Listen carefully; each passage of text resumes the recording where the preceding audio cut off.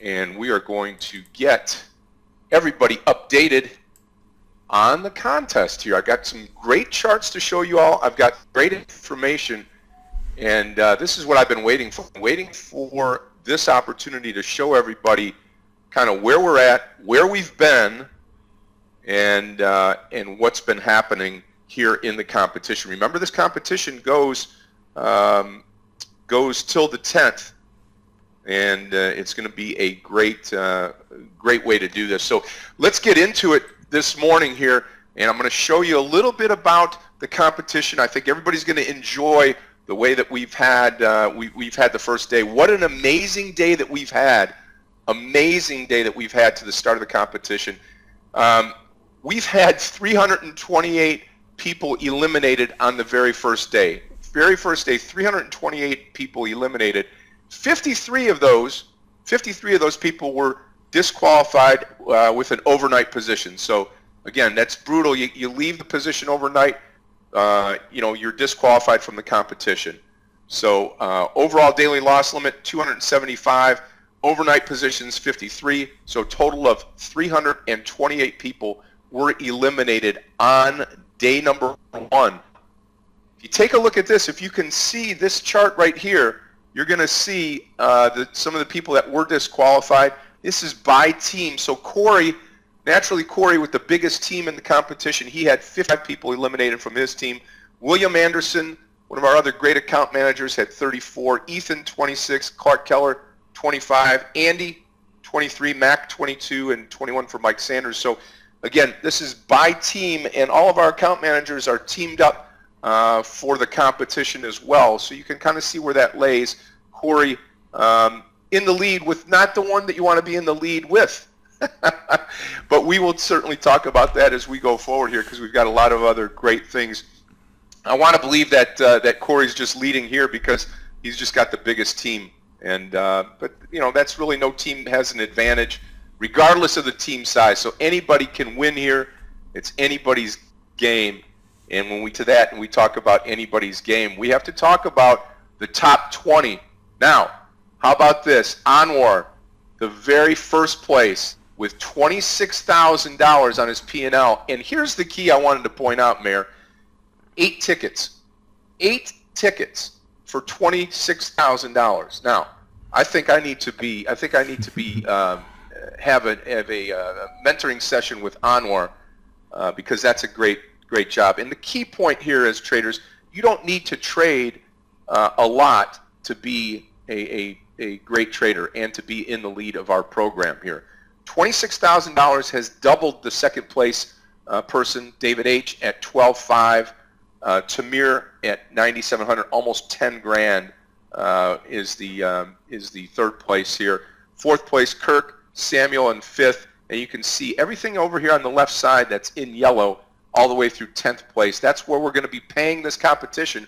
Remember that big pro package up for dibs on number 1 place. We're going to be giving away student packages and intro packages to our top 10 traders here. And remember, traders, I want you to understand, this is day number 1 of at least 10 days of trading here. So again, a lot of people out of the gates quickly, but we've got a long way to go. And to do it, you've got to be consistent over the terms of the competition. So again, that's a fantastic job there. Also, here, if we proceed forward, so this will be our top 20.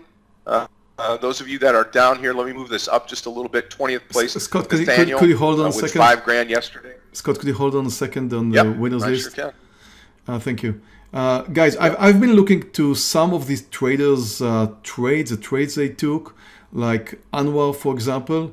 He was basically trading this Soly thing, SOLY, which is a huge mover, but wiped out most of the people who were out of the game yesterday were wiped out because of SOLY. So I don't want to say he's lucky. Maybe he's a great trader. I don't know him. He could be a great trader. He could spot the right entry points. He could have done a great job. But that needs to be proven. This needs to be proven. He needs to prove that he can continue doing the same thing he does, or If, and again, excuse me, Anwar, I don't know you personally, but in case that was just pure betting, the chance that that would hold on is 1 to 100. The chance for that to hold on is very, very low. And David was doing quite the same, trading quite a lot of SOLY too. The more sustainable trader, in my opinion, would be Timur here, who's number 3.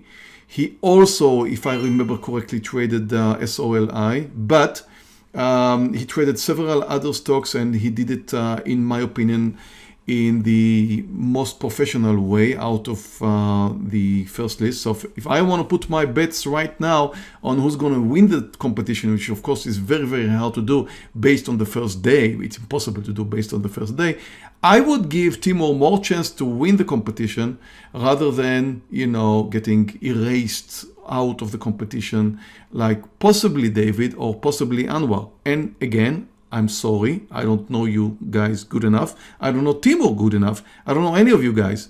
So the thing is, if you're doing that, whatever you did yesterday, gaining $2,600,000 or $12,000 or even $9,000 or the rest, if you were doing that without really betting your way through your trading day, taking risks that you shouldn't take, then I salute you.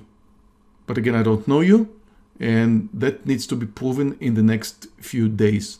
Chances for that, if you're trading SOLY, is that you're most likely to get erased out of the trade, out of this competition.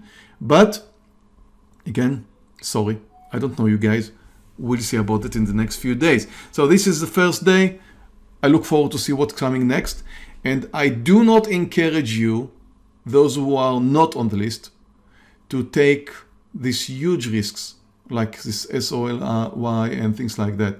I certainly don't encourage you. You're most likely, like 99%, gonna get out of the competition real soon, and I don't think you should. So if you've been lucky or you've been a great trader, that I don't know, and I wish you all the best. You can continue, Scott. Yeah, so during that time, you've got, here's the top 5 account teams here. William Anderson, who's got Samuel B. on there, and there's Thomas, Mack, Bert, all of these average number of tickets per team. You can see 24, 21, 20, so that's been the average amount of tickets per team. And as Meir was saying, what I found very interesting is I went ahead and we looked at the number of trades. So I want you to take a look at how the number 1 trader placed the SOLY trade. And when you look at it here, you have to look at it and say to yourself, okay, Soliton Corporation, you know, it's a Canadian company. Yesterday's skyrocketing, and take a look at the way that it was traded here. Traded only 1 stock. So your leader of the first day, and as Meir was pointing out, the leader of the first day, as they came to the close, Anwar. We're looking at Anwar's trades right in front of you. So I want you to pay close attention. This is what happened on day number 1. Traded only 1 stock, SOLY. 1 stock. Bought 5,000 shares to start. Bought another 5,000. Bought another 5,000. Bought another 5,000. And then sold $20,000 or 20,000 shares all at one time. Okay? All at one time here. And this was within, I think it was 5 minutes. So again, bought 5,000 shares at 11,624, and then in the next 5 minutes took another 3 long positions here, 1, 2, and 3. Okay, got up to 20,000 shares, and then sold all 20,000 shares with his profit. After they closed this position, he took another 2 partial long shares at 5,000 and closed out with another 10,000 shares right here with a profit on that 10,000. Okay, so that's how it was done. Everybody wanted to talk about the quantities being used. There's a share example of 5,000 shares with an $11 stock. Okay, now let's take a look at second and third place. This is an example of third place. Traded 6 symbols. Okay, 6 symbols: AMD, Momo, Roku, SOLY, SQ, and Tiva. Started the day of shorting Roku. You could see the 2 top trades right up in here with 1,000 shares apiece. Okay, covered Roku, full position at 2,000 at 90, 17, right? So again, shorting for about 17, 20 cents for the trade, and then went ahead and took the long position on Momo. And you could see how it's happened here. Shorting Tiva a couple of times here, 10,000 shares at one point, another 5,000 shares, and then took a long position on SQ for a couple thousand shares. And you can see how this has happened, and we're looking at how these traders are doing it. And I think it's very interesting, like Meir said. I think a lot of the strategy, you know, these high-flying stocks over time are going to come up and bite you in the rear end.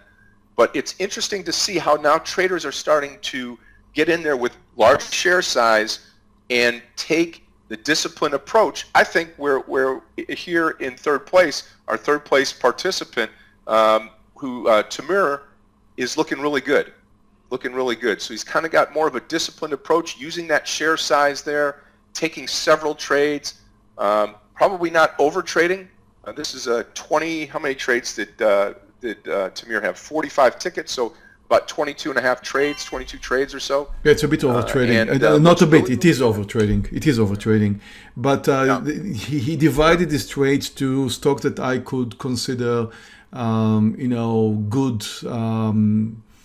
It took, I saw his positions. I think he traded them well, although he was definitely over trading.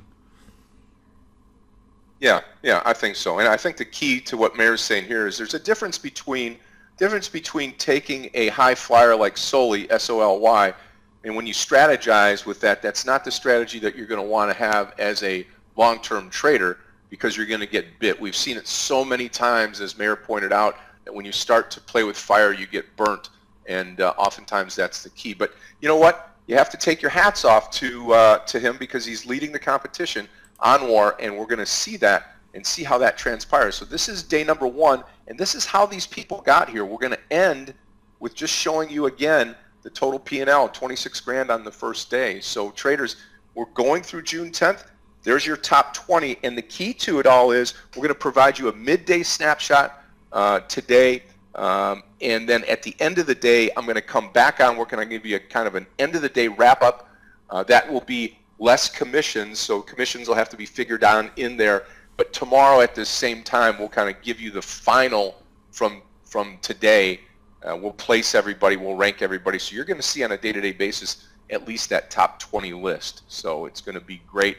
I'm excited about it. I got to tell you, it's interesting the way that people have done it. Some people have done it, what I would say, Meir, a little bit more traditionally, and some people have done it by taking stocks like SOLY and betting the farm on them and coming out really, really good.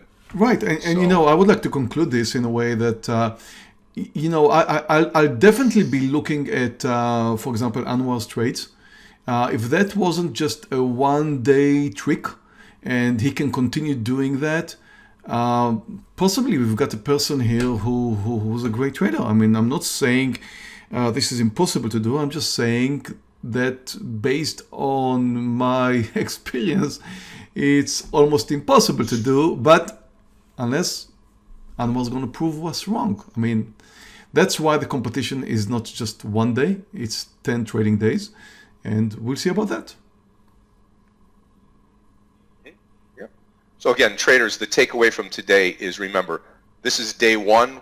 Meir and I are kind of overhyping it a little bit, but again, I think it's if many of you have heard the tortoise and the hare story, the rabbit gets out of the gate very quickly, and the tortoise catches them at the end. So again, it's going to take that consistency that we preach in the room each and every day. For those of you that are new into the room, you'll start to understand that. I think you've seen that today. I'll tell you what, Meir, you've had 5 winning trades this morning. I've had 4 winning trades this morning. I think we would have a good shot today at breaking into the top 20. So, and we did it on a consistent basis. Did it on a consistent basis this morning. And that's what we do each and every day. But okay, going to be fun, Meir. Going to be fun to watch how all of them move forward throughout the days. So that's the midday recap, traders. We're going to continue to do that a couple of times a day, and looking forward to see what happens at the end of today. And just a quick look, traders. Here's how my account looks like today. I had a great trade in ANF, added as it came down. over 3 grand, still holding 300 shares. Kera did well, although I reduced and then, took my partial, so small winner in Kera. CPRI is doing good, still holding 200 shares. Goose as well. And GPN, I have it from yesterday, so if you count out these $500 that I have from yesterday, I'm over 4 grand today. So feeling good, having a great day. I was down almost $1,000 yesterday, so made up for it and more. Enjoy my day so far, less than 1 hour into the trading day, and hope you guys are doing good too.